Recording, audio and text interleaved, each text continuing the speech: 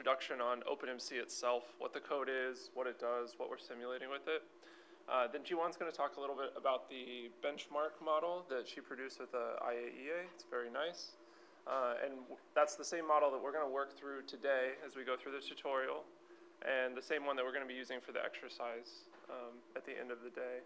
And then we'll do a little bit of setup here, and with whatever remaining time we have before the coffee break, we're just going to make sure everybody has access to the notebooks that we'll be using to do our coding with OpenMC, and then we'll go from there.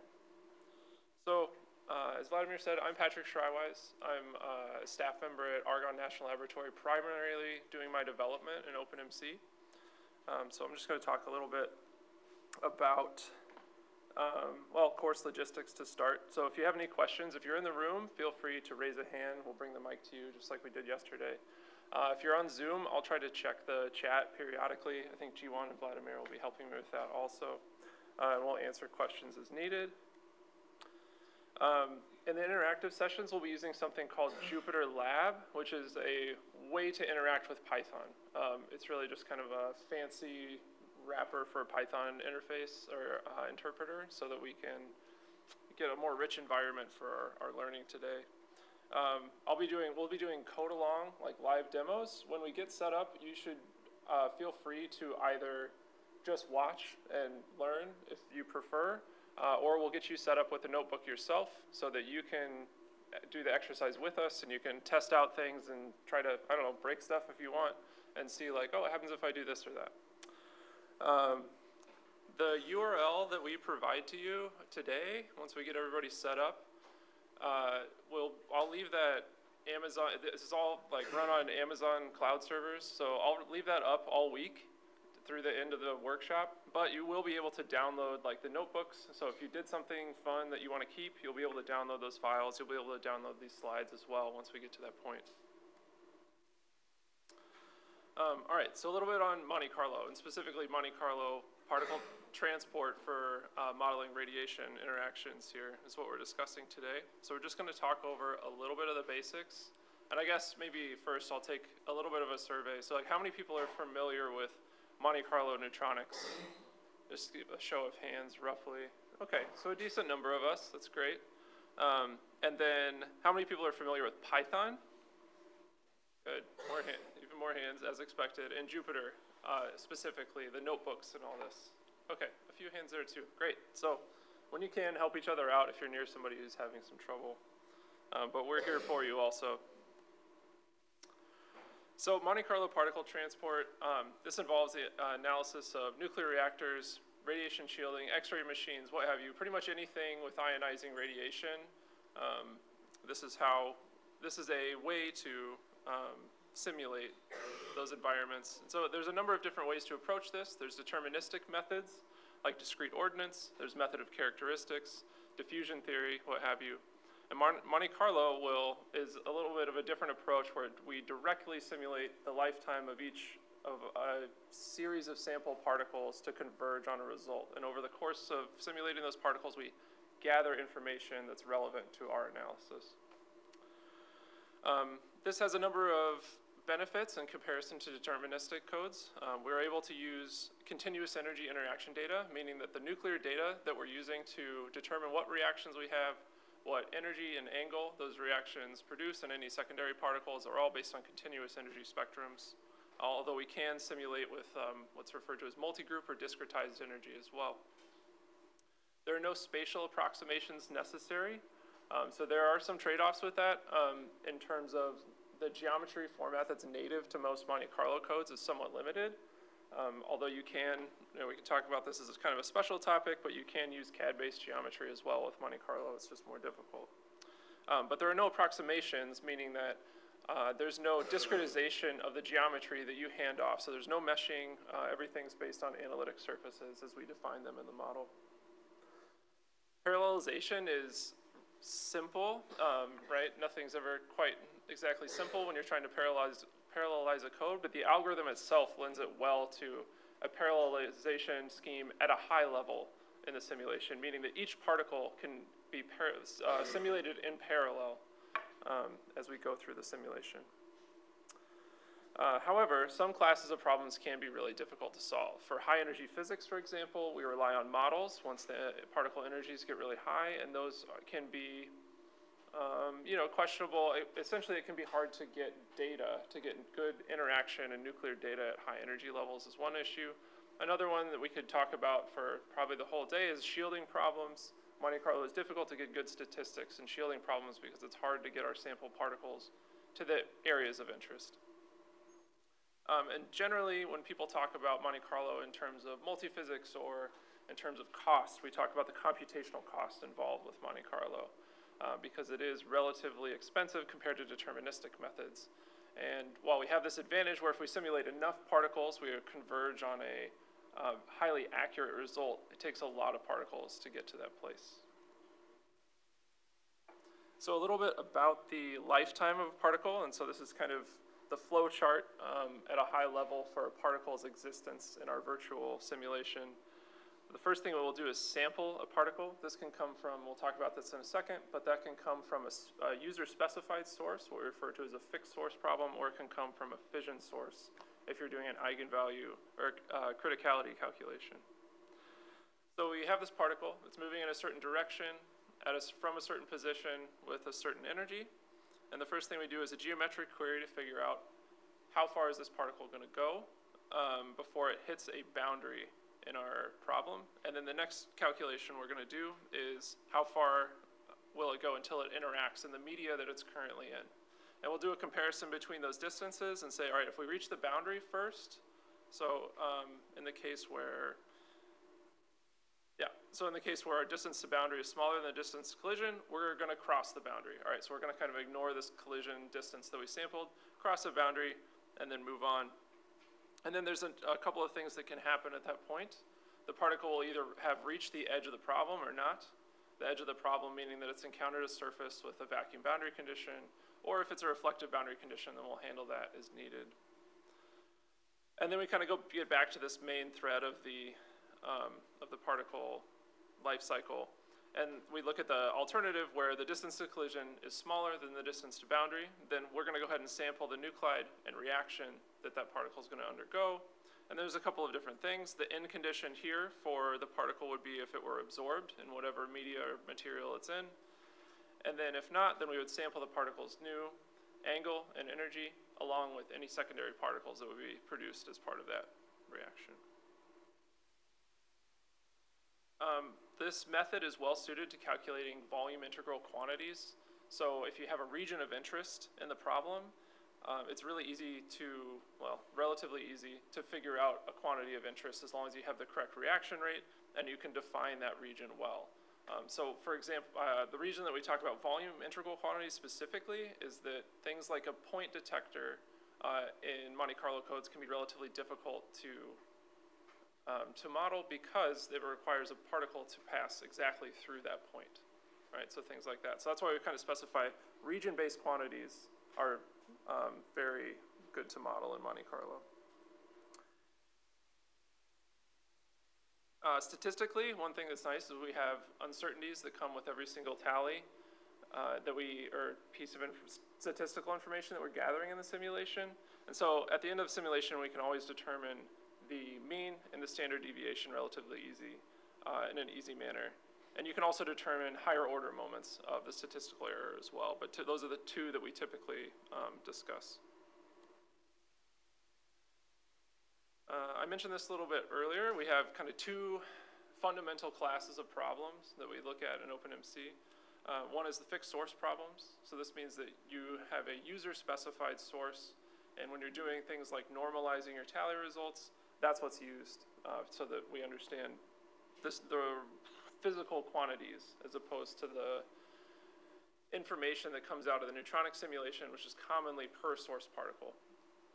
So the other class that we have is criticality calculations, or also called eigenvalue calculations, where we are trying to determine the criticality of a system, like the neutron multiplicity, essentially.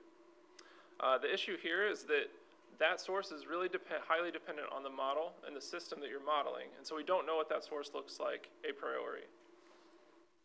So the way that we handle this is pretty simple. This is a basic eigenvalue algorithm. So the first thing we do is guess an initial source distribution, and then we start simulating particles. And just by nature of being in the system, those particles are going to move through it as they physically would and start inducing fission reactions. We then keep track of where those particles are inducing these fission reactions so that we can use them in the next generation. So for a given generation, we'll do this. We'll simulate a bunch of particles, and we'll track these neutrons to determine where they are producing new fission neutrons. And then we'll sample a certain number of them for the next generation of the simulation. And over time, the idea is that we will then be approaching a physical fission source for the calculation. During this time that we see on the screen here, no statistical information is being gathered because that would bias our tally information towards the initial source distribution, which was a naive guess. And so then going forward, once we've completed this and we have essentially converged what we feel like is a true fission source, then we'll move on and start gathering statistical information. So yeah, I think I covered some of this already, but in the generation algorithm that we showed before, we just have to wait until we have convergence, and then we refer to these generations earlier when we're converging the fission source as our inactive sets of particles, or sometimes we'll refer to generations as batches of particles as well. And then later on we'll have what we refer to as the active generations or batches, where we're starting to accumulate statistical information. For problems with and so yeah, there's kind of different classes of problems within this version of running OpenMC where we have something called a dominance ratio. That ratio means the number of inactive to active batches that we're simulating. Sometimes problems can take a very long time to converge the fission source, and in fact, you might spend most of your time doing that in some cases. So that's just a kind of a term that we have here. Okay, so before I go on, are there any questions on that, kind of like what we're simulating and the underlying method and how it's working? Great. Anything in the chat? Great. Okay, so I'll move on a little bit to the OpenMC introduction on the software itself. So this particular piece of software is what we're going to be discussing today. It is an open source code. So yeah, it kind of has to be if we're at this workshop and teaching it. We try to design it to be extensible for research purposes, but also adopt best practices from software development. I probably should have put something like this in bold because that's one we really try to hammer on as we go through development of OpenMC. We try to make installation as easy as possible from a personal computer all the way up to HPC systems. And we have a huge focus on high performance and scalability on these HPC systems. We try to use the best physics models whenever we can as they're coming out. We have a strong collaboration with MIT and others, so we try to pick those up as soon as they're available in the research community. And we just try to make it fun and enjoyable to use as well. I think we covered most of this. I think the one thing to highlight here is that the solvers can perform neutron and photon transport. There's a depletion module in OpenMC itself, so once you've installed it, you have the ability to run depletion calculations. And we can also do stochastic volume calculations as well, if needed. For data, I think I mentioned we can use either continuous energy or what is referred to as multi-group or energy discretized cross-sections. Those can be preferable if you want to verify calculation for deterministic codes or something like that. We can also generate those multi-group cross-sections for deterministic codes if needed. And we also have this capability to do on-the-fly Doppler broadening, which is somewhat outside the scope of the course. So, but if you are interested in that, feel free to ask me during the break or something. The interfaces that we use in underlying OpenMC, we're going to be interfacing with OpenMC through Python, but the workhorse kind of sections of code are all in C and C++. Those are kind of highly performant languages. They work on HPC, and so we try to offload a lot of the work on our simulation, the bulk of the work in the simulation, to those languages. OpenMC also comes with a nuclear data interface, so if you have some custom generated ACE file or an INDEF file, you can process those through OpenMC into a format that's usable by the code. We'll talk about tally abstractions later on, and I'll move on to parallel performance here. So I mentioned that we really have a high focus on this, and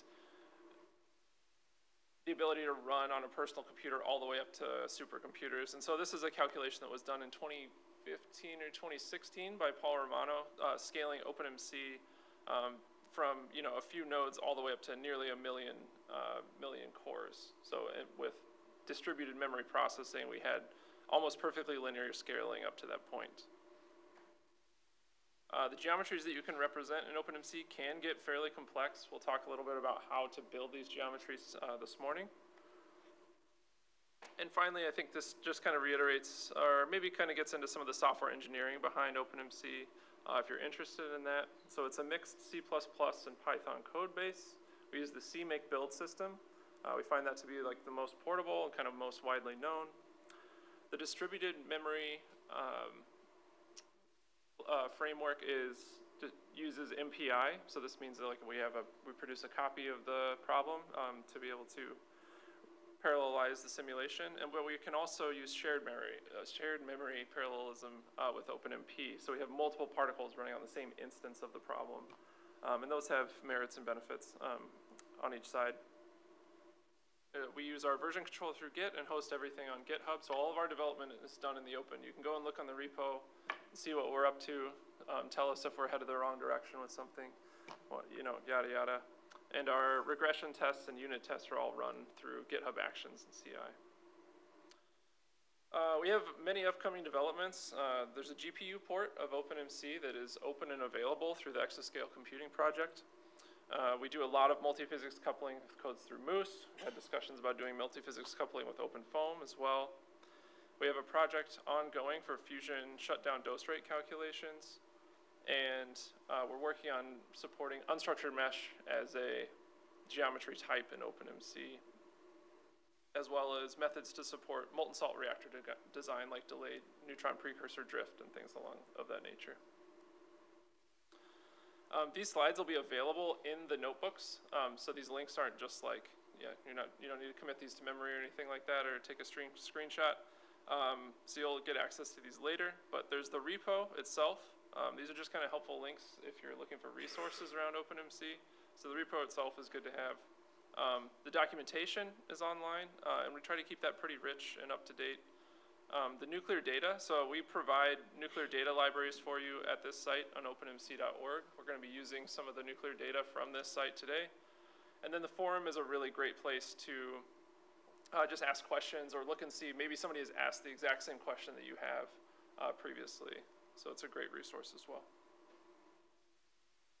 Okay, with that, I think I'll hand it off to Jiwon. He's going to talk a little bit about the CEFR benchmark.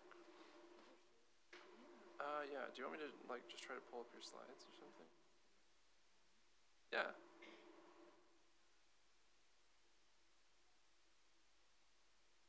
Oh, sorry.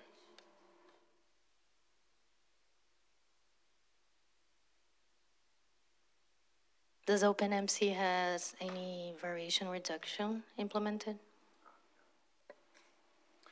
Good question. Yeah, so the OpenMC does have some variance reduction implemented. As of last fall, we added weight window capabilities on mesh, so we can bias those particles towards low statistical regions.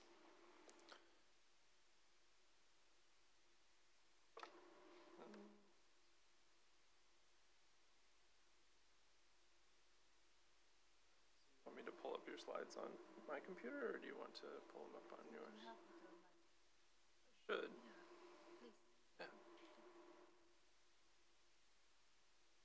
Are they in the repo?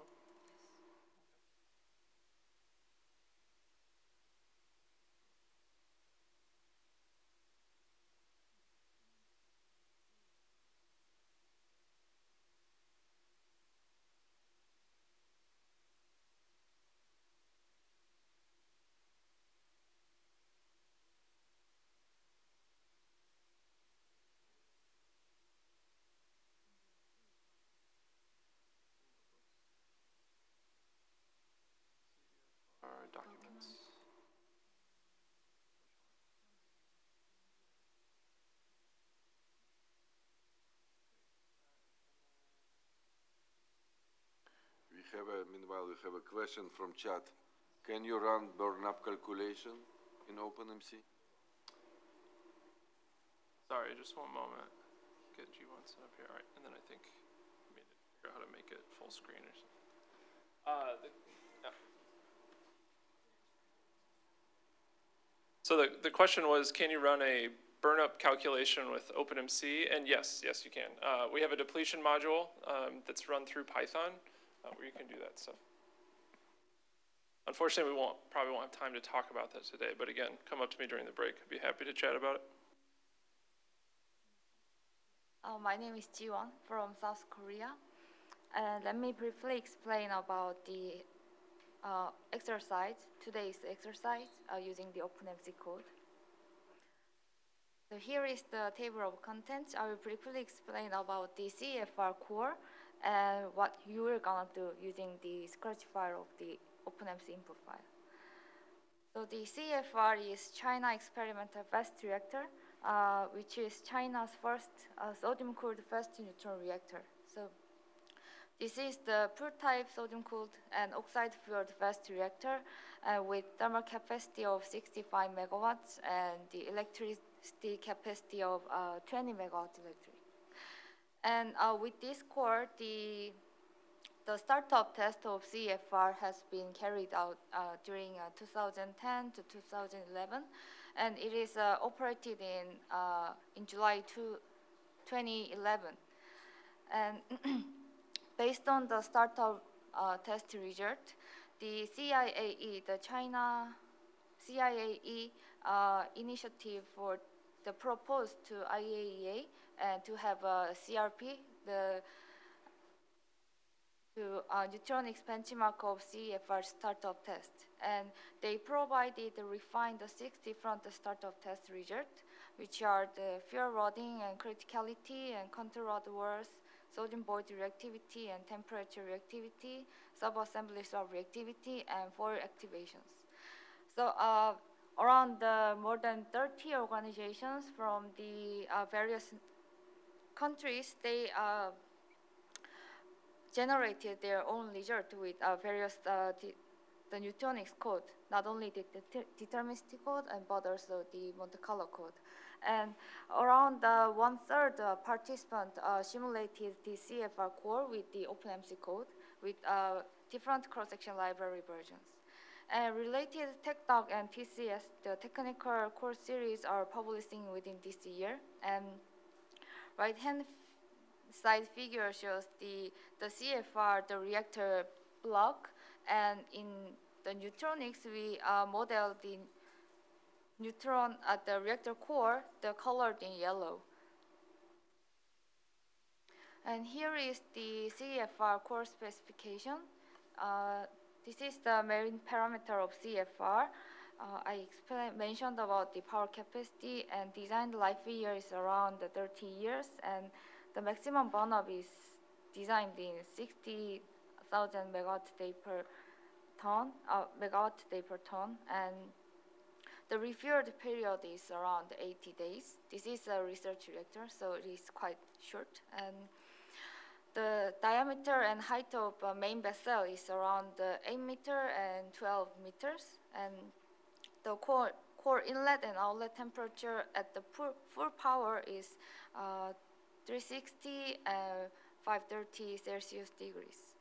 And the sub-assembly lattice pitch is around 61 millimeters, and the refer thickness is around 1.2 millimeters.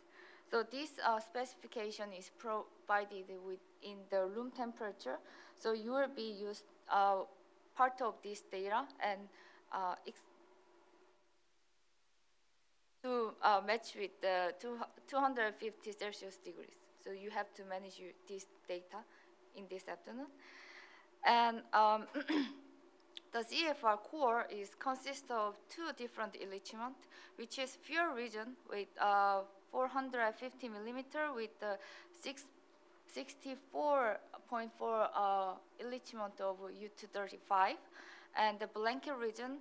There are 2 blanket region in upper blanket region and lower blanket region, and totally 350 millimeters with depleted uraniums. And there are control rod and shielding sub-assemblies. It is consists of boron carbide with different betaine enrichment. So here is the CFR core rodding layout. So usually when we model the core, we modeled not only the fuel sub-assembly, and we have to consider the reflector regions.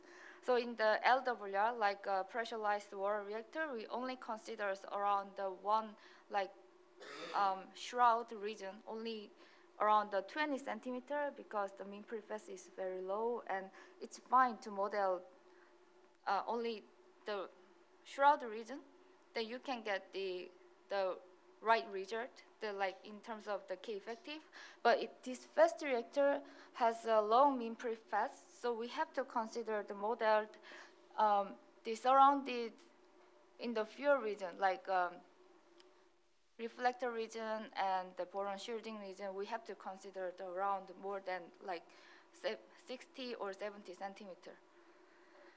Yeah, so this core is the operating core consists of 79 fuel sub-assemblies, and with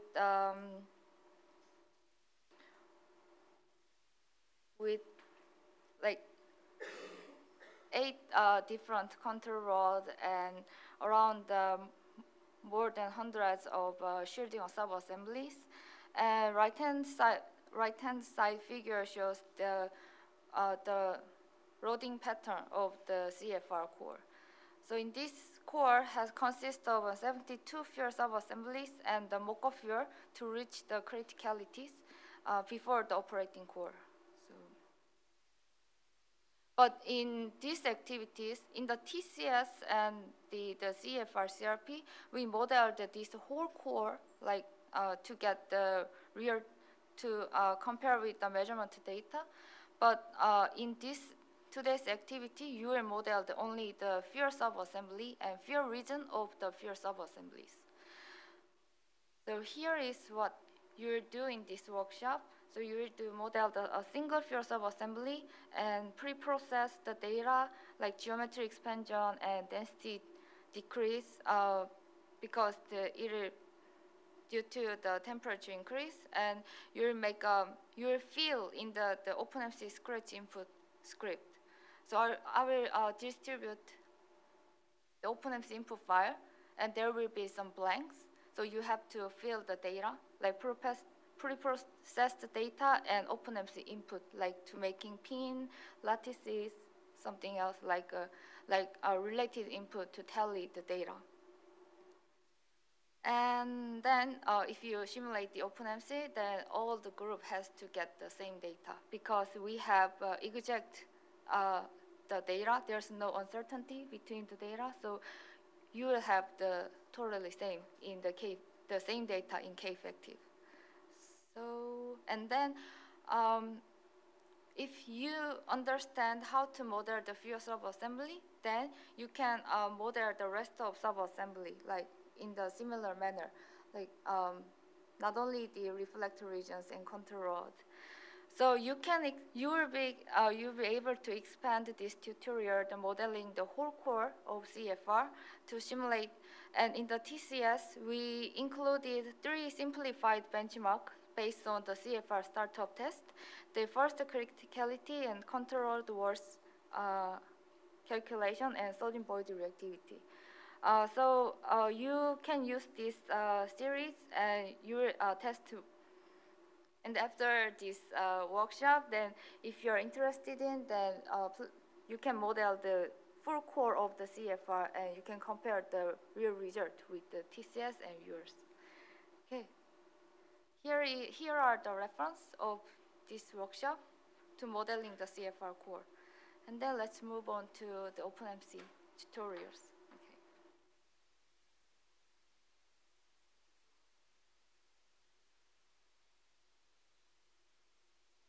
Any questions to Jiwon?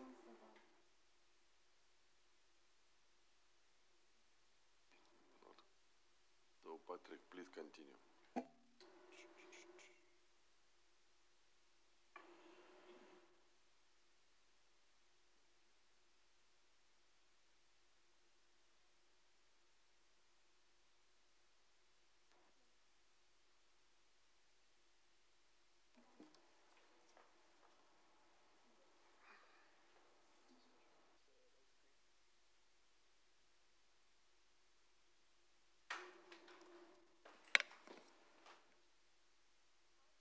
How do we insert geometry inside the OpenMC?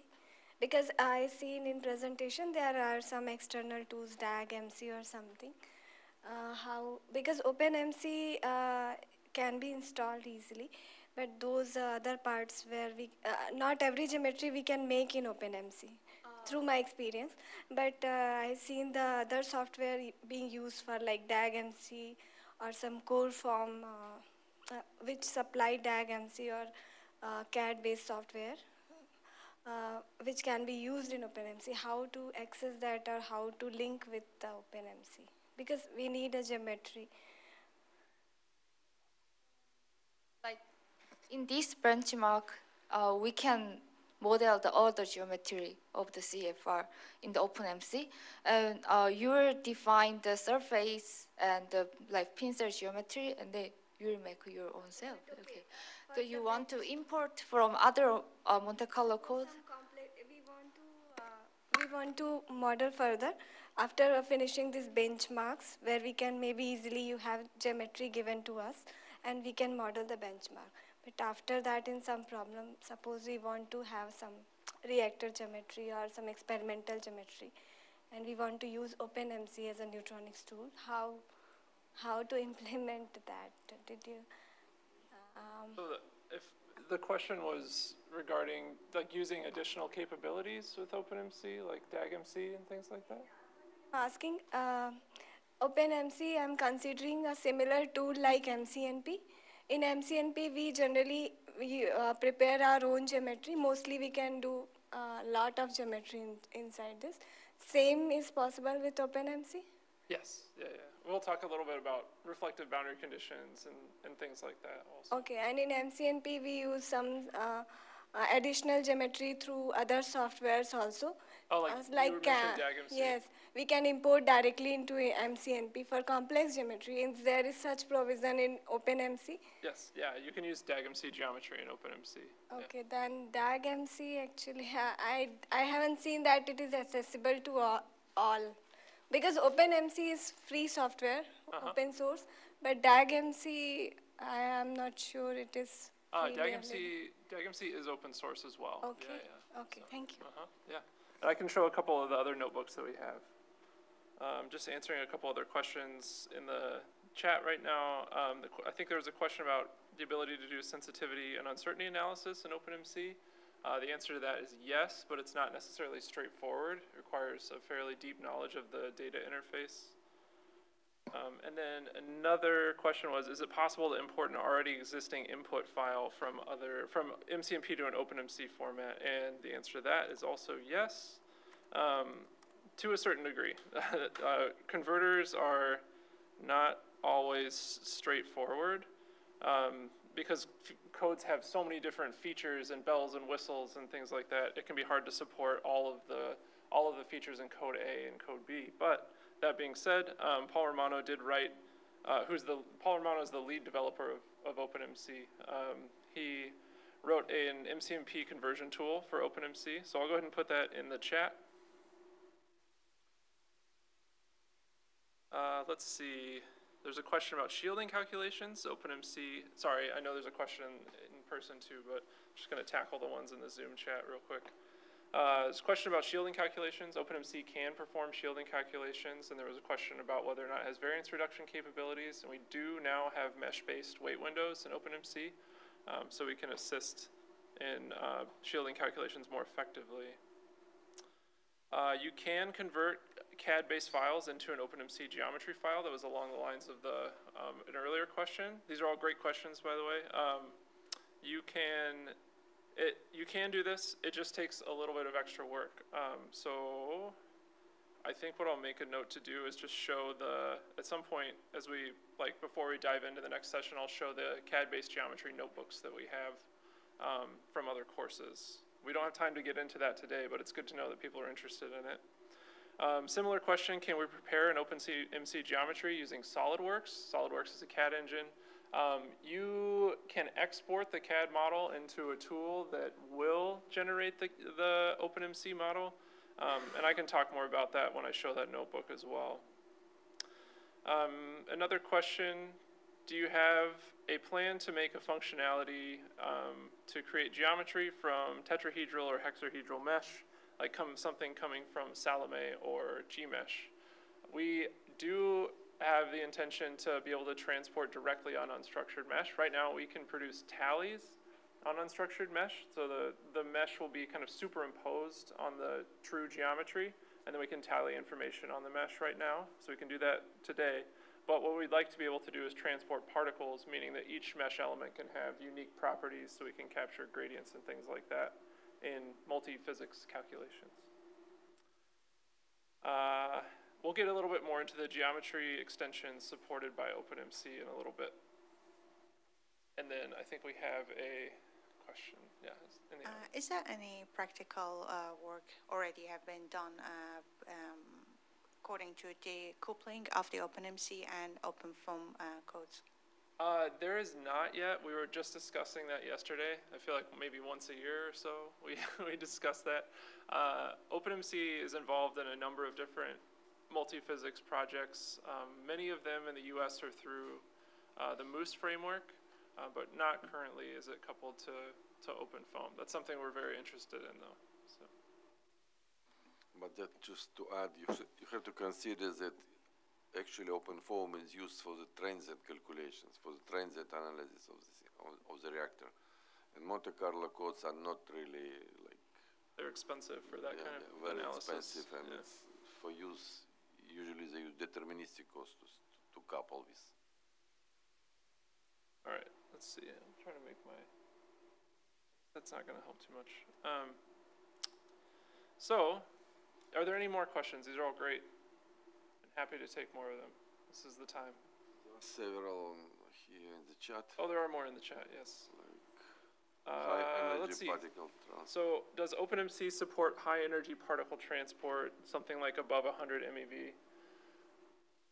Hypothetically, yes. The real question, so OpenMC can transport those particles, yes.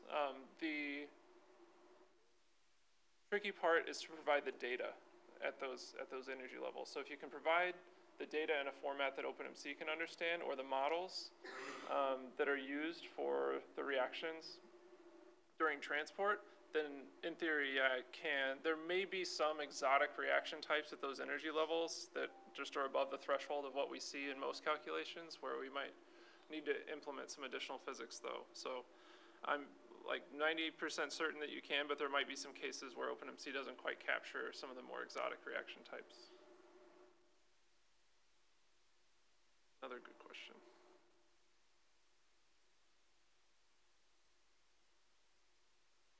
Okay, any others before we go on to setup? Okay, so the first thing to do is in your browser, go to this website. It's called welcome.openmcworkshops.org. I'll put it in the chat as well for the Zoom participants. Oh, thank you, Jiwon. Okay, and so if you click on that link, you should see something that looks like this. And pretty much what we're going to do, each of you should be able to request a particular URL that you'll use for the workshop. I can't recall exactly how many participants we have, around 80 to 90, and I made like 120 of these notebooks that we should be able to use. So if we like clash or something, you should be able to get a URL. But if you get a page that tells you we're out of URLs, just let me know, and we'll work on that. There was a little bit of an issue with the server that we run this morning, and so if you click on this top link here and it works, then great, but you might see something like this, which is not good. So the link, if you go back to the page originally and you click on the link below instead, that should take you to something like this, which is what we want to see.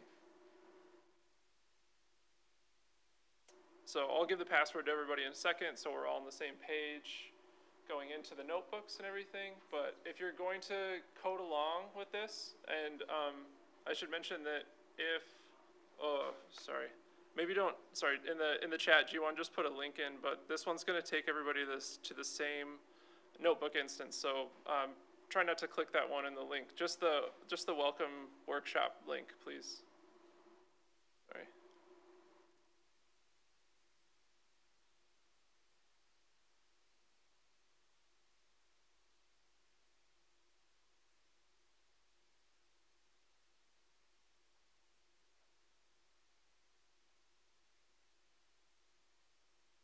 So if you're planning on following along today, go ahead and go through this process. One person from each group here should do this so that you have access to it, but we can set that up later in the day as well. I had a question about secure site not available. Yeah, so if you're clicking the secondary link, it's possible you might have to tell your browser like, hey, this is okay, I know where I'm going. It's just this workshop I'm doing kind of thing.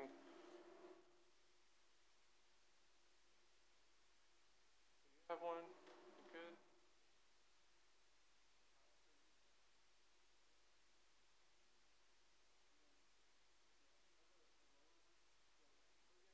If the top link doesn't work, then I'll go back to this. So if the top link here doesn't work, then try the one below, please. Which is IP address. Yeah, it's just the IP address to the notebook server.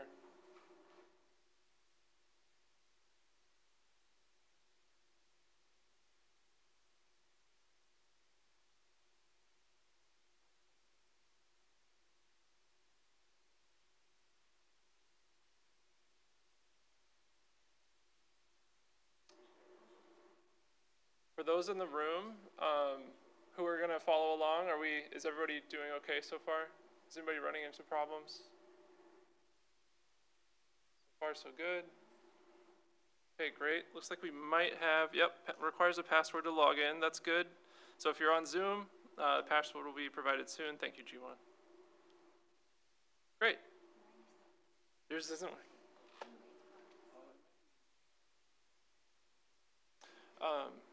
Great. Okay, so once you're at a site that looks like this, then what we'll do is go ahead and type in OpenMC 2.3. So, did we get that in the chat already? Yeah, okay, you're on top of it, Jiwon. Nice. My link go. So I'll type that in, OpenMC 23, and hit login. Whoops, I must have mistyped it. Okay, and once you've done that, it may take a little bit, but you should see something like this, which is kind of our home base. This is going to be our home screen for the workshop. So this is all running on the cloud. This is one of the perks of open source software, by the way, is like I can just spin up a whole bunch of Amazon machines for us to run on, and it pulls the code from the repo link that we looked at before and installs everything, and we're off and running. It's really a huge benefit. Let's see. So for those in the room, is that text large enough to read? Is that going to be okay? All right, good. I'm just going to check the Zoom chat one more time. Nothing? Okay, good. So the first thing we're going to do and cover here is just a short introduction on this environment that we're going to be working in. So this is called Jupyter Notebooks or Jupyter Lab. It's a really rich Python environment where you can look at all kinds of different media and interact with the Python interpreter, run code, all these kinds of things. And in this project or this instance that we have running here, there's going to be a couple of folders. One is the notebooks. So this is where we're going to open and run code and do things like that. There's also some reference info. So if you go into this folder, for example, I put in the OpenMC intro slides. So if you want to download those, you can do that. Just right-click on that file itself under slides, OpenMC intro and then the PDF here. And you can right-click on that PDF and download it. So if you want those for any particular reason later on, they're there for you. And then if we click on this folder here, all the way on the left-hand side of the kind of the path that we're in, inside of the notebook, it'll take us back to the top. So then if we go to the notebooks directory, we see a whole bunch of different options here. So we have the CEFR documents. So this includes Jiwon slides, including a slide deck that she'll go through later on today. There are the solutions in here. Of course, we encourage you to learn here. If you need those as a guide, that's okay. But we're all trying to kind of work through this together. But for the tutorial, if you just want to pull up the solution and kind of scroll through and watch me teach, that's totally fine. If you want to follow along, then I would recommend just kind of doing exactly that, just following along with what I'm doing as we go today. So first, we'll start off with Jupyter introduction. So this is just an introduction to Jupyter notebooks, a little bit about how they work and what they do. And if we double click on that, it should open up a new tab. And we should see something like this. It may take a second. The first time that you open a notebook, the whole system's kind of just getting itself together and configuring. There's a question? Okay, no questions in the chat. Good so far. All right, so as I already mentioned, we're a big fan of these notebooks for teaching. If you've worked with a Python interpreter before, it's very similar, but the code is kind of sectioned into blocks or cells, as we refer to them, and we're going to execute those chunks of code one by one. But they can be re-executed also. So here, and maybe just a little bit on the basics of Python, I can execute this code block by hitting Shift-Enter. And so what it's done here is it's created this list. So this is a common container or array in Python, and it just contains a bunch of integer values, 1, 2, 3, 4, and then we've told it to print out that list and display it to the screen. And so by executing that, it's done exactly that.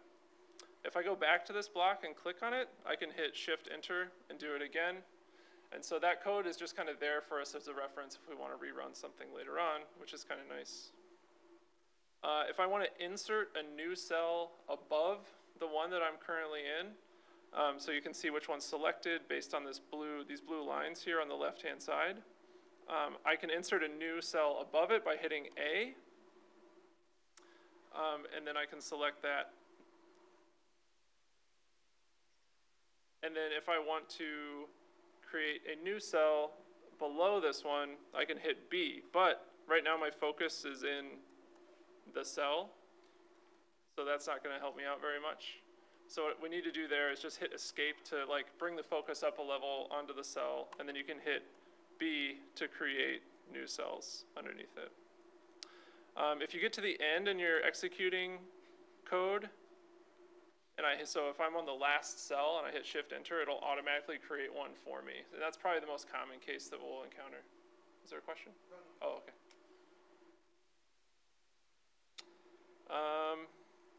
One thing to note is that objects are going to persist and will change based on the code that you're executing. So that underneath this all, the Python interpreter views this as if we've executed all these different cells just in order. Even if you re-execute one, it'll just keep going, and it just kind of stacks that code onto the bottom. So if you can kind of use that as a mental model as we go, that would be helpful. And then I'm really briefly, because we have a couple minutes here, just going to talk about some of the different basic data types that we'll encounter today in Python. So there are floating point values. This means that there's a decimal place here at some point. Otherwise, what we'll be working with is an integer value, so something like this. All right, and so those are two fundamentally different types. The math that you do with those different types in Python will change very slightly when you use them in Python. We'll also be working a decent amount with strings. Strings can be created in Python using either double or single quotes. So we'll just use my name here. And if we want to create a string with single quotes, we can do that also.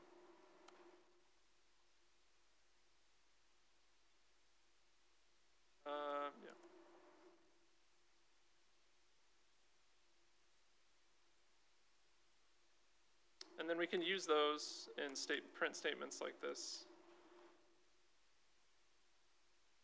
pretty simply.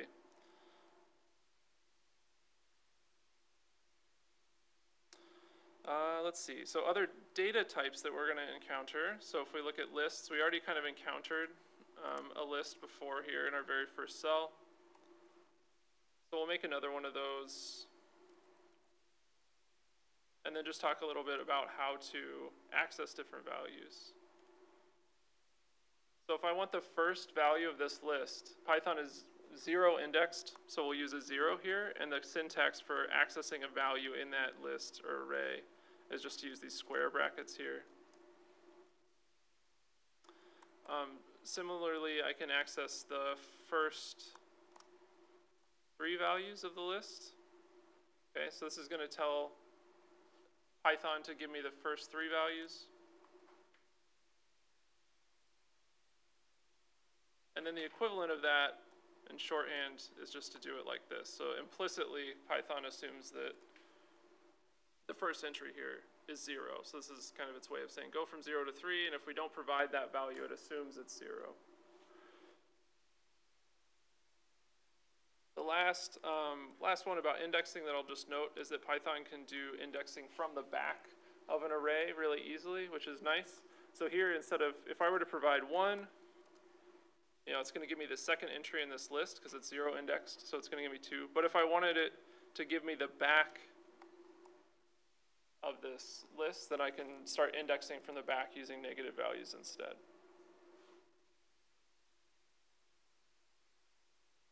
The last data type that I'll talk about before we get into the OpenMC stuff is a dictionary. So a dictionary is a way to map a value onto some key. And dictionaries can be used with arbitrary keys and arbitrary values. So you can use floats to map to ints, ints to map to floats. You can use strings like we'll do here to map to other strings. And those will just become useful because it just gives us a framework for tying one value to another, and we'll see them pop up as we go through the OpenMC introductions. So once you've created one of these, and if I look at what type it is, which you can do with this built-in function that's called type, it'll just show me like, oh, you've created a dictionary, or dict for short in Python. And then I can access values from that dictionary by, rather than providing an index, I'll provide a key to the dictionary, or a key to that mapping, and it'll give me back the value that's stored as the value for that key.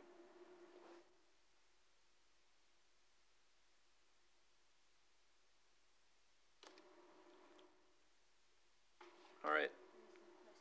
Great, yeah.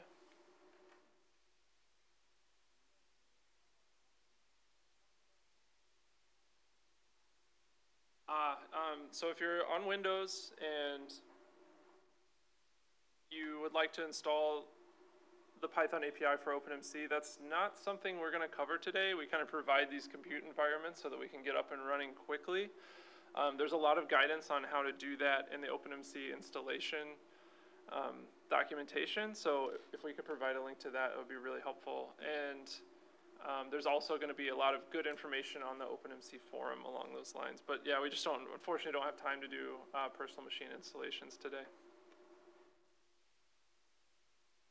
It's not that it's terribly difficult, but we really prefer to have everybody in the same computing environment while we're doing the tutorials.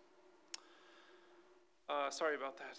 So a couple of other things that are useful to know about the notebooks. If something happens where you make a slight mistake or trip up as we go through the notebooks, in order to get back to a certain point, it's relatively easy. You can go up to this kernel menu here. So this is kind of the I'm lost, help, like what do I do kind of thing.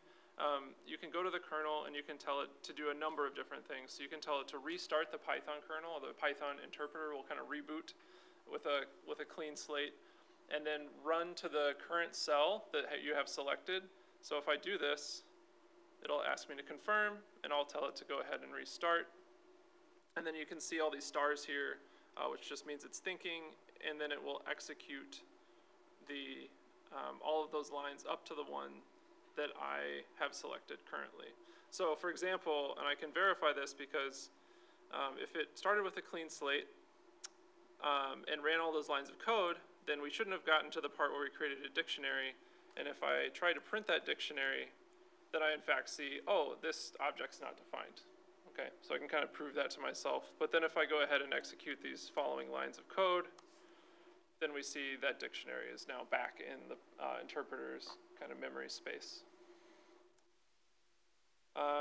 In the kernel, you can also restart and just run all of the cells. So later on in the exercise, you might find this useful if you made a small tweak to the notebook early on and you just want to re-execute everything with a clean slate. That can be really useful as well. Okay, are there any questions on Jupyter Notebooks or that introduction? Anything on Python? Although we probably don't have time to get too deep into Python stuff today.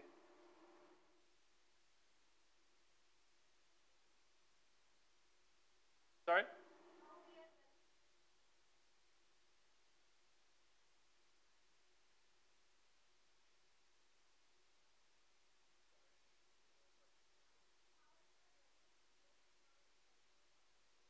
Oh, okay. The question is how are we running each section of the code? If you hit Shift, yes, if you hit Shift Enter, it'll execute each block of the code. Sorry for using it. It's okay. Sorry?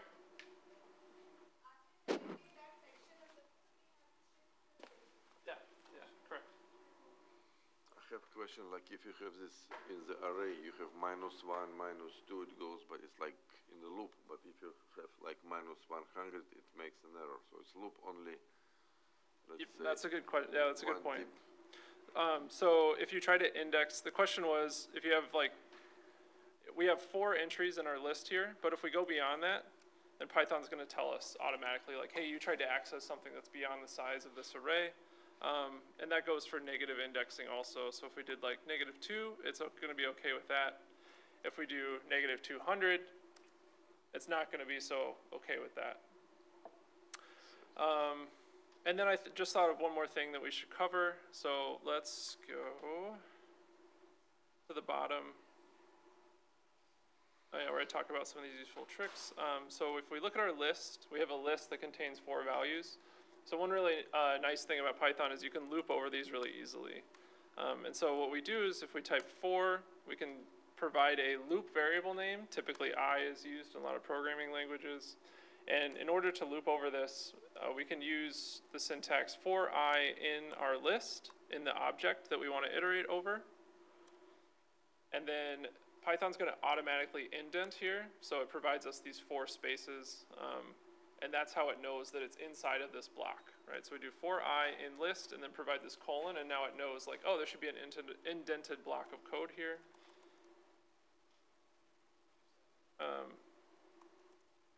And then we can print each value of this list just by providing what we want to execute for each value in here. So we could do it for I, we could do it for I times 10, 20, 10, sure, either way, and get those values out. All right, so we'll be doing a little bit of that too, just looping over different things. Yeah. In the chat, there's one question. Does WSL slow down Python or OpenMC calculation versus installing on actual Linux? Yeah, that's a good question. To some degree it will. WSL is implemented at a pretty low level. Like it's similar to Docker, if you're familiar with that. But in general, yes, there's going to be a little bit of additional overhead for executing OpenMC simulations in Python commands, whatever, really, in the WSL environment. Good question. Okay. Any other questions? All right, great. So at this point, we kind of have some basics of Python. Hopefully we learned a little bit about how to navigate through the Jupyter notebooks. And now if we go back to our files, we'll go ahead and transfer from our Jupyter introduction into OpenMC. So I can get back up to the notebooks folder just by clicking notebooks here. And then we'll go down to this OpenMC tutorial folder and open it, and then we just have this notebook that's called OpenMC tutorial.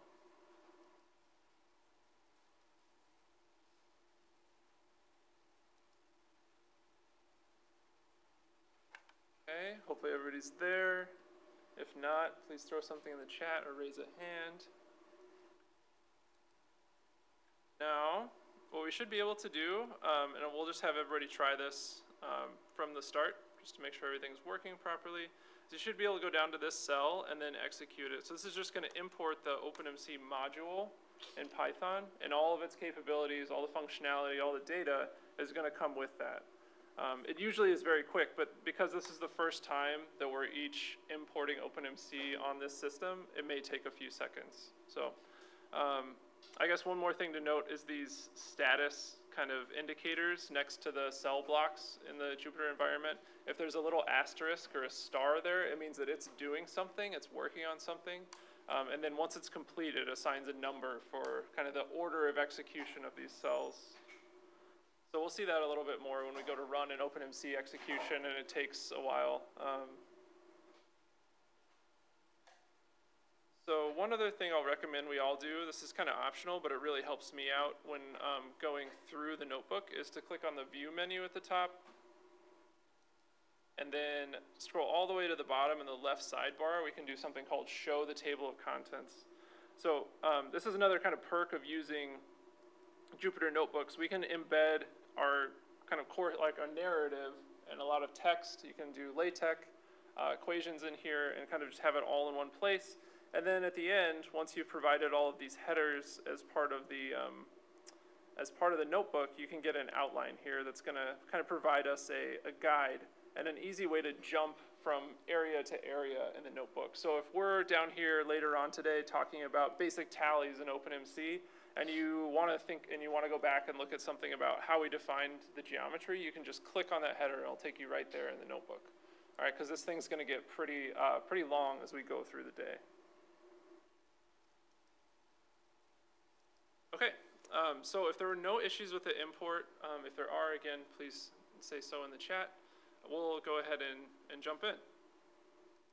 So today we're going to start by modeling a pin cell. This pin cell that we model is going to be from the CEFR fuel assembly, so the center assembly where we have enriched uranium, highly enriched uranium.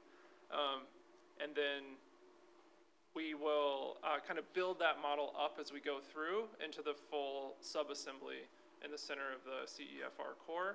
Along the way, we're going to be talking about kind of the basics of that. How do we build materials? How do we build geometry? How do we visualize geometry in the notebook, which is a nice interactive, almost interactive way, live interactive way to look at how the geometry is changing when we make adjustments to the model. And then we'll be setting up tallies, so we're extracting customized information. When you're doing a criticality calculation with OpenMC, it by default will tell you what the K effective is or what the eigenvalue is. But to get customized information like the flux spectrum or the pin cell heating, we're going to have to set up our own custom tallies in OpenMC. So we'll walk through how to do that today also. All right, so to begin, we're going to be creating this pin cell. It's going to contain a number of different materials. We're going to have our uranium oxide, our highly enriched uranium oxide for this section of the reactor we're modeling. We're going to have some helium for the gap between the fuel pellets and the cladding in each of our pins. And then we're going to be using sodium as our cooling here. This is a sodium-cooled fast reactor that we're working with. There's going to be some stainless steel for the ductwork, and I think we're going to use it for the cladding here just to keep things simple. One thing I want to note about the model that we're going to be building here together in the tutorial is that the material compositions are going to be simplified compared to what is going to be done in the TCS exercise later on. So while you can utilize and reference a lot of the geometry and everything we're doing here in the exercise later today, we'll need to update the material compositions to make them a little bit more accurate. And Jiwon will talk more about how to do that when we get to that point. So I view the... Okay. So in What I want to do real quick is just have everybody click on this Jupyter Lab link, if you can find that. It's at the top up here. And if you click on that, it should take you to a new page that's going to show us just a slightly different interface to what we were looking at before. So here on the left side, it's going to show us, rather than show us the table of contents, although we can get to that too, can't we? Let's just use this. Sorry, so if you've clicked on that Jupyter Lab, we'll probably just operate in this interface for most of the rest of the session because it's got the most options for us. So this shows us kind of the directory on the machine that we're working on and all the files that are there. There's a couple of reference images that we'll talk about later. So any files that we generate will show up over here. And then the table of contents is located here if you want to be able to move around. So the first thing we're going to do, this is just a cell block that I put in to get rid of any previous data or input files. And this will just execute a bash command if you're familiar with it. So this is a handy way to execute a bash command instead of a Python command in these notebooks. And it's just going to remove any of the XML input files or the HDF5 result files from OpenMC. And we'll become very familiar with those later on. But I always just put this at the beginning so we have a clean file system that we're working with. Okay, now we can really dive in and start to learn more about the OpenMC Python API. So before we as we go, we're going to encounter some different conventions about the Python API. So some of the naming conventions are that the module names, so something like OpenMC.deplete or OpenMC.data are all going to be lowercase information. Functions are going to be similar, lowercase, but they'll have underscores. And classes are going to be the camel case. So this is just a way for us to remember if you're encountering kind of this type of format in the name or the function, that's what it is. It's a function versus a class. And then finally, the top level global variables. So these are things like the group structures that we contain inside of the module for like predefined multi-group structures. Or the atomic abundances, things like that are going to have uppercase values with underscores. And so yeah, we have a few specific examples here. So .deplete is the module, .run is a function, .material with a capital M is a class, and then we have things like the atomic number in our data module also.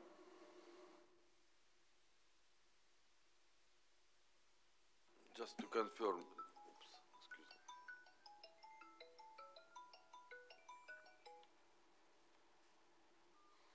excuse me. Yeah.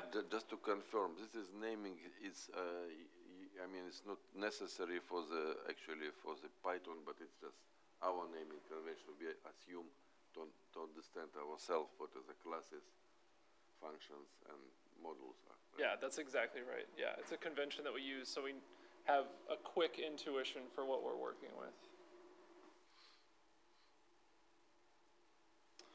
Okay, so the first thing we're going to do is just talk about setting some values and attributes in OpenMC. So we'll go ahead and create a material. We'll just call it M.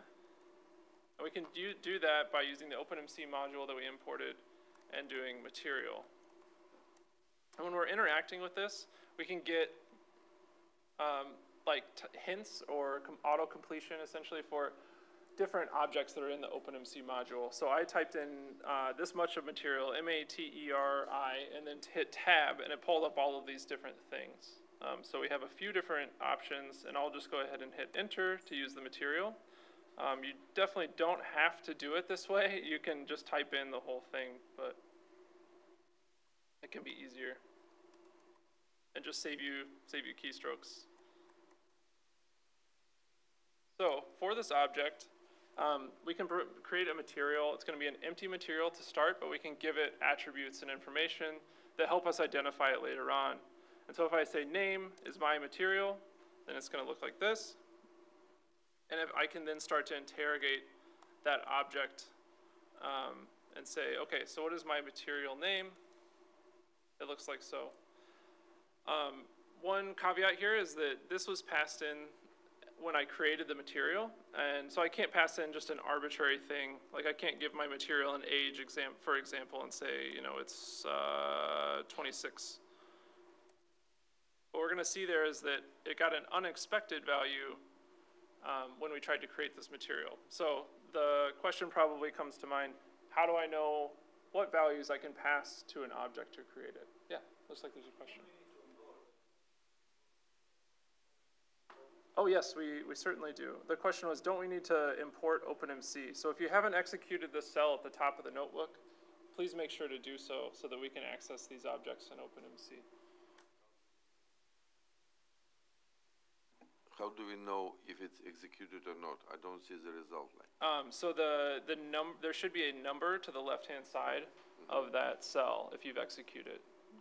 Yeah, and it can be if it's you know, if the number is 1, if it's 3, if it's 26, that's fine. Okay, it's a loss possible. Okay, Yeah. thank you. Okay. So the question was, kind of that comes to mind is, all right, so what can I pass this if I can't arbitrarily hand it things? Name was fine, but age was not. There's a help functionality in here, and if you pass in openmc.material, so if you call the help function and then pass in the object that you'd like to know more information about, and you execute that, it's going to give you a whole bunch of information on the documentation of the material class in OpenMC. So it's going to tell us that it has a whole bunch of different attributes and parameters. So parameters are things that we can pass to the material when we create it, like we did with name above. And attributes are things that we can set, that are properties and things that we can generally set on the object once we've created it. We provide these few different attributes that we can set when we create objects because they're the most commonly changed or set when you're creating these things. So on the OpenMC material class, we can provide an ID for it. We can also give it a name. We do that because IDs are great for computers, but we want something generally that's human readable so that we can recognize that material later on. We can also provide a temperature for the material. We can provide a density, and then also the units of that density. So we have different options for what the density can be in materials. They can be in grams per cubic centimeter, kilograms per meter cubed, atoms per barn centimeter, or atoms per cubic centimeter. And there's a couple other options here for some or macroscopic cross-sections. We see that we can specify whether or not the material is depletable. So if we're doing a burn-up calculation and you set this material to true, then the OpenMC depletion module will go ahead and execute burn-up steps on it. The list of nuclides that this material is composed of, some information and other information like the volume, how many times this material appears in the geometry if we're using it in multiple different places throughout the geometry. So a whole bunch of information, but generally the takeaway here is that this function allows you to kind of interrogate different objects in the OpenMC API. Yeah. Mm-hmm.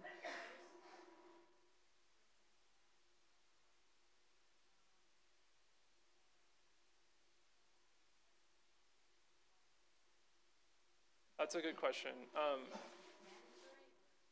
So if your material appears multiple times in a geometry, OpenMC it has some functions to figure that out. You do have to tell it to go ahead and compute that. So once you've created a geometry, you can tell it to determine the number of times a cell has been used or determine the number of times a material has been used.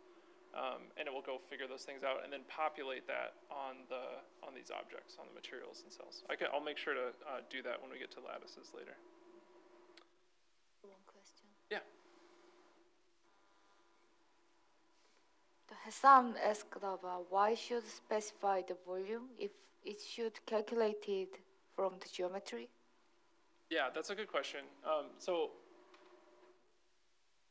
ahead of time, a priori, OpenMC does not know what the volume of this material is going to be. For example, right now, we don't know what material it's printed. we don't know what cell we've inserted this material into, and therefore we don't know what the volume is in the calculation. Those attributes are there to be populated by a volume calculation in OpenMC, and so you can do a volume calculation, get all the volume results, and then tell OpenMC to go ahead and apply those results to all of these Python objects, and then that value would become populated. But because it's really model specific, we don't require that ahead of time like when you're creating these material objects. Good question. So we can assign attributes like we've shown up here. So I'll go ahead and remove this from this command, and we'll create a new material. We know that it has this name, and as we discussed, it does not currently have a volume. We can go ahead and assign other pieces of information afterwards. So once we've created this by doing the name that we've assigned it, so here we've called this material just M, and then dot, I can do tab complete also, and it'll show me all of the different functions that are available, as well as the different pieces of data that are available too. And so there's quite a few here. I don't want to overwhelm us, but here's our name, the ID of this material, the nuclides that are associated with it. So we can take a look at those, and here they're empty because we haven't added any yet, but we will soon. So those kinds of things you can also assign after the fact, like I can change the name of this material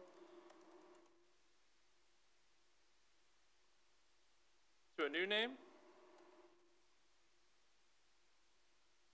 And we can see that name has now been updated. So you can also set these things after creation, but we do provide those initial parameter values just to make things easier. How did the what? Oh, great question. Sorry if I skipped over that. So if I do the name or the variable name of the object and then hit dot, then I can hit tab, sometimes twice. And that will allow me to kind of scroll through all the different capabilities and functionality. Thank you. All right, I'll clear that out. And then you can also do some at the beginning and some at the end. So if I wanted to create a new material, I can give it an ID. So we'll say this material has an ID of 10. Oh, let's see. I think I made a mistake because it should be material ID. Sorry about that. And then I can see what that material's ID is. So here we see the material ID is 10, but its name is nothing. This is just an empty string.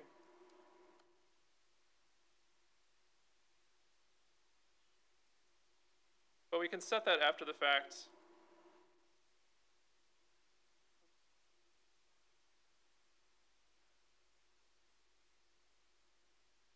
And then if we look at it again, oh, that's interesting. If you just put M, it will show you all fields, including ID, there it is. which is in capital. Just, I know. Ah, okay. So I think we talked a little bit about how to get help when we're looking at like a class. So we can use this help function and then pass in the object that we want to know more about. So we talked about this a little bit already. We'll look at the cell example. Again, we have a whole bunch of documentation in here on what it does and what can be done with it. And then let's try to scroll around this. We can also get that information on a particular method. So we have the ability to kind of read in cell information from our XML inputs. And if we want to know about that method specifically, and we have a cell in place, we can call the help function on that too to tell us, what needs to be passed to that method and what we expect to get back from that method as well. You can also look at the different types. And generally, with our objects in OpenMC, we try to provide a clean output if you just print the object. So here we printed this cell that we created above, and it doesn't have a lot of information in it. But it does provide that information to you. So if, for example, if we print our material instead, it's going to provide that the general or critical information about this material in a relatively clean and human readable format. One more thing about objects in OpenMC. A lot of them, the ones that have IDs, are going to be automatically assigned IDs if you don't provide one. So we've created a couple of cells already, and we saw this cell had ID 2. If I create that cell, a new cell, so we'll call this new cell, and I type in openmc.cell, but I don't provide an ID, OpenMC will automatically provide one for it. And so here, when I print that new cell, we see this new one that we've created has been assigned an ID of 3. This is just a convenience thing to make sure that users aren't really concerned about like what the IDs of these are, and they can use more human-readable information like the name to identify objects later on. And just may I just say, what is ID is used for? So the ID is used internally in OpenMC to map a material to the object itself, like internally in the data structures. And that's why we kind of try to just protect users from worrying too much about IDs. They can be handy to like cross-reference objects and things like that. And when we get data structures back from like the geometry or things like that, they typically will come with like the ID as a key, because you don't have to assign a name, but an ID has to be present. So that's kind of how we deal with that. So the object of the certain class should have, all different objects have different IDs of the certain class. Right, If you go to another class, it could be different IDs, right? Yeah, there's some classes where it's just not necessary, but like cells, materials, tallies, universes, things like that we work with a lot commonly. I'll have them. Is there a question? Yeah. Okay. Fatma asked, why you link OpenMC with Python? That's a good question. So Python is there's a couple of reasons. So Python is a pretty user-friendly language. It's easy to pick up and get going with. We feel like there are more and more people who are familiar with Python, and so as we interact with students more and more, we find that they're already familiar with Python and can get started on their work. It also allows us to use environments like this for teaching and interface with other tools as well. So that's kind of my short answer. But then can you use somehow directly in? Yeah, and maybe that would be a good thing to kind of show as well later on. But yeah, you can, so when you build OpenMC and install it, it does come with a binary executable. We're gonna run OpenMC from Python for this tutorial, but we'll go ahead and do that once from a terminal from itself. So we'll execute the compiled OpenMC executable. Okay, so thanks for getting through all of the startup information. You know, now we have our environments. Again, save those URLs, please, so that you have them later on. This is kind of your own personal environment for the week. So try not to lose track of them if you can. And I think we're through most of the startup info, and we can really dive more into getting set up for a simulation in the next section. But I think we're coming up on a coffee break. Is that right? So we'll go ahead and break for a little. Well, let's take a couple questions, and then we'll break for coffee. Yeah.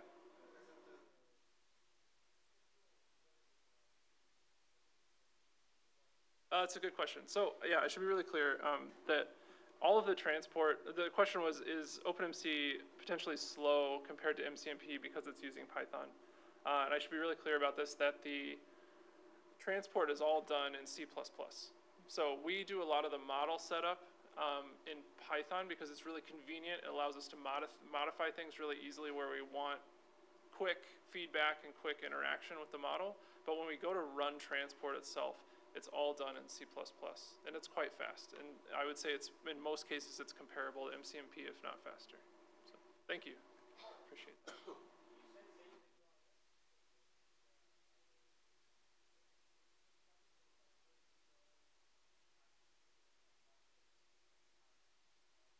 So they will be there. I just don't want you to lose track of what the URL is.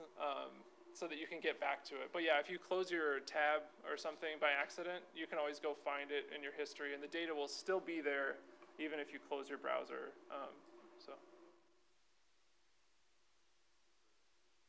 Yeah, it's just easier to bookmark so you don't lose it later on. Any questions in the chat? Okay. All right, let's take a break. I think we're back in, what time are we back? Okay, so, all right, so we'll be back in 15 minutes. I know, it is kind of short. Yeah, sure. Oh, yeah, sure. This one?